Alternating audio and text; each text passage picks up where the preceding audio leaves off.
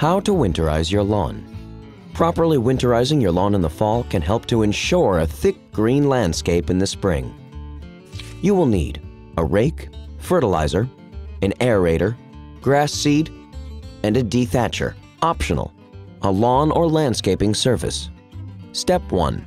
Tour your lawn. Pull any remaining weeds and then rake away leaves and other debris. If you have a sprinkler system or other automatic irrigation system in place, shut it down for the winter. Step 2. Apply a winter lawn fertilizer with a high potassium ratio to stimulate root and rhizome growth. Don't fertilize later than September or early October.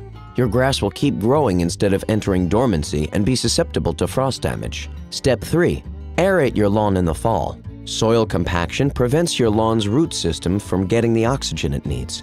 Core aeration opens up spaces in the soil and allows the grass to more efficiently complete its metabolic processes. You can rent a core aerator or hire a lawn or landscaping service to do it for you. Step 4. Overseed your lawn after aerating it to thicken sparse areas. In the fall, warm season weeds will die off and leave space for new grass to grow. Overseeding in the fall will give you a denser lawn the following spring, with more grass and less room for competing weeds. Step 5. Dethatch your lawn to prevent disease and fungal problems. While a thick layer of thatch is beneficial, more than ½ an inch can be harmful.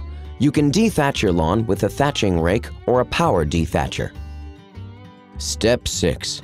Put your lawnmower and gardening tools away for the winter to look forward to a lush, healthy lawn in the spring. Did you know there are about 10,000 species of grass in the world?